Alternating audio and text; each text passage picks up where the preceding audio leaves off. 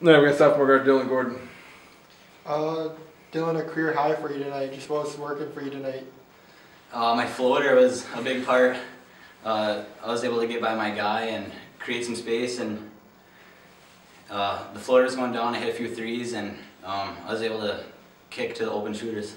Is that kind of one of your go-to moves then, especially being an undersized guard, just trying to get it over the bigs? Yeah, I gotta put it up there pretty high sometimes to get over those long arms, but once it's going, then that just opens up my game that much more.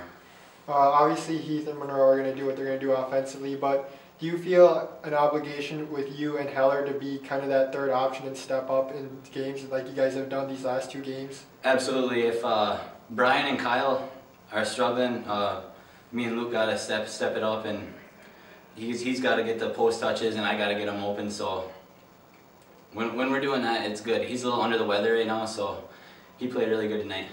What do you think just changed for you guys from break from last year now into 2016 this year? You guys come back, win back-to-back games for this first time this season. That loss going into the break wasn't very good. We really got after it in practice this week, and I think that was the difference in how well we played tonight. What was kind of just the message group of the team, just trying to turn things around? We don't want to be a mediocre team, and we don't want to settle with mediocrity, and we just want to keep getting better. You guys feel like you kind of took that step, turned the corner now? You guys are finally understanding everything, the systems and everything, to be successful down the road?